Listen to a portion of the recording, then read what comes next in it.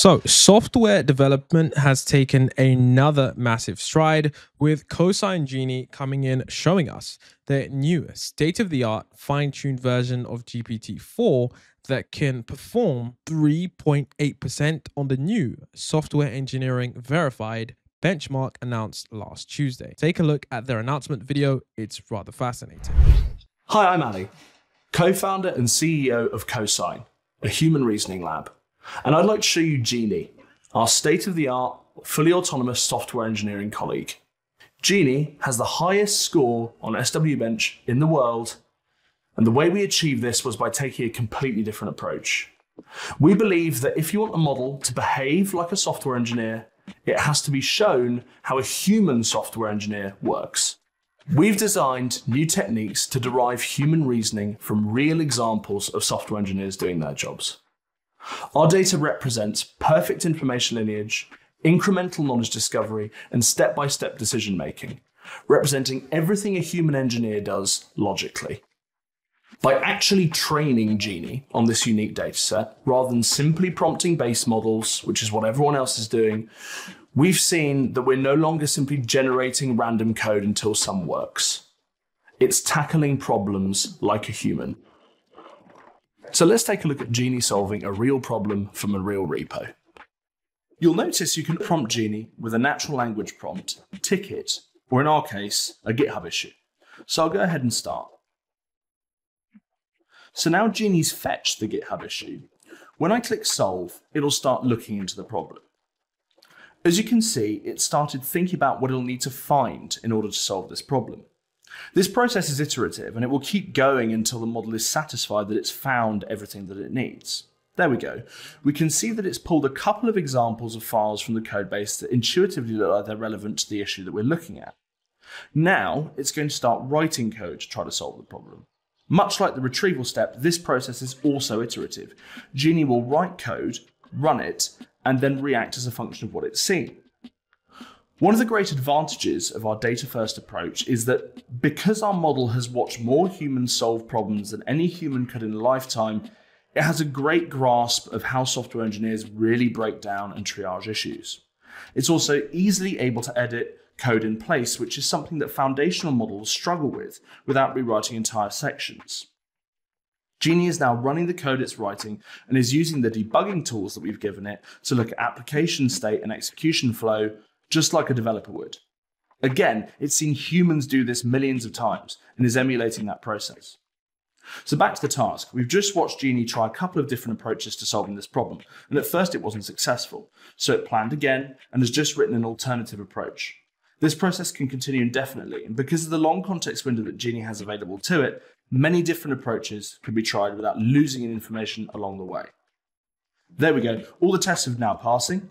GENIE has successfully solved this problem, and it solved it in just 84 seconds, which I'd guess was much faster than any human could come to an unknown repo with an unknown issue and solve a problem. So now it'll write a PR title and a body and actually open the PR on our linked GitHub repo through the Cosine web platform. Any comments or reviews left on that PR will be heard by GENIE and will be acted upon as if it was a real human colleague. We'd like to thank OpenAI for allowing us to fine-tune such a long context window model, and I'm extremely excited to see where and how you guys use GENIE. If you'd like to give GENIE a try, just head over to our website at cosine.sh. We truly believe that software engineering is just the starting point, and that we can codify human reasoning for any job or industry. We can't wait to show you what we've been working on. Now, with this, what we can see here is the other models that are on this benchmark. So the SWE Bench Verified Leaderboard is the leaderboard that puts together all of the previous agents / models / agentic workflows that work to solve these issues. Now, previously, the previous high score was Amazon Q's developer agent at 38.8%. Now, what's crazy about all of this is the rate at which models are improving. We can see that from 7% earlier this year, all the way up to 43.8%. This is a remarkable level of improvement. Now, the reason that this is truly remarkable is not mainly for the fact that we got better models, but the craziest thing about all of this is that one of the things that, Leopold Aschenbrenner, someone who worked at OpenAI on the super alignment team, What he actually spoke about in his paper, The Decade Ahead, was this thing called unhobbling the gains. And this was where, by default, the model learns a lot of amazing raw capabilities, but they are all hobbled in sorts of dumb ways, limiting their practical value. And with simple, algorithmic improvements like reinforcement learning, chain of thought prompting, with tools, and with scaffolding, we can unlock significant latent capability, basically stating that, look, the way how we use LLMs is rudimentary. And over time, we're going to figure out ways to get better and better with these models. So over time, it's going to be interesting to see how these models will perform in terms of their abilities that we manage to extract from those models when we understand what they're capable of. For example, in this paper, it talks about this, this is unhobbling. So imagine you had to solve a hard math problem, but you had to instantly answer with the very first thing that came to mind. It seems obvious that you would have a pretty hard time except for the simplest problems. But until recently, that's how we asked LLMs to solve math problems. You remember in the first days of GPT-4, people would just ask it a question.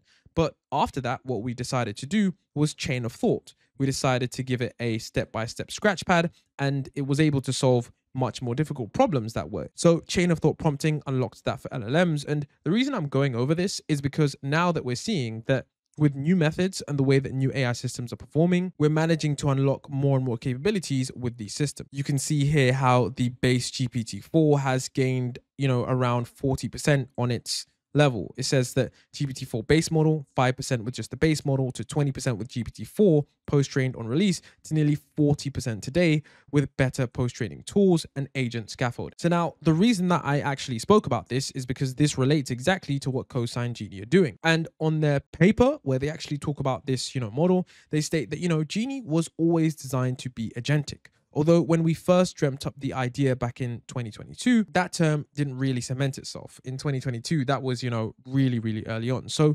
basically, what they're stating here is that from the start of developing this model, they designed it to be, autonomous. They wanted this model to act independently and make decisions rather than a smart assistant that would just make it a passive tool. They wanted this to be like an actual assistant. So they wanted GENIE to actually understand what it was looking at and respond in the most logical way, quite like a human programmer would. So essentially, you can see here, it says this is the tip of the iceberg when it comes to the work that was done to make as much implied information in a developer's mind explicit. And for every task they trained GENIE on, they had to teach it how to first gather essential background information about the project. And this was actually to prevent GENIE from making up code that doesn't fit with the existing project structure. That's where they talk about, so that it wouldn't hallucinate code and produce solutions that were in line with how the code base was already organized and already operated. So they put a lot of effort into teaching GENIE the kind of background knowledge that experienced programmers already have in their heads,